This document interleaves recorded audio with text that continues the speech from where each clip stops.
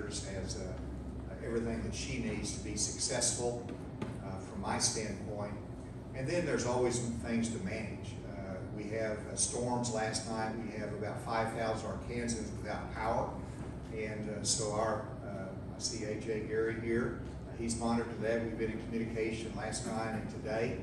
And so we want to make sure that even during the last period of my administration, that people who are hurting have the support that they need.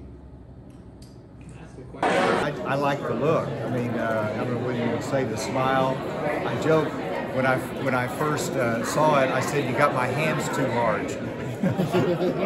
They sort of dominate, but he adjusted them a little bit. But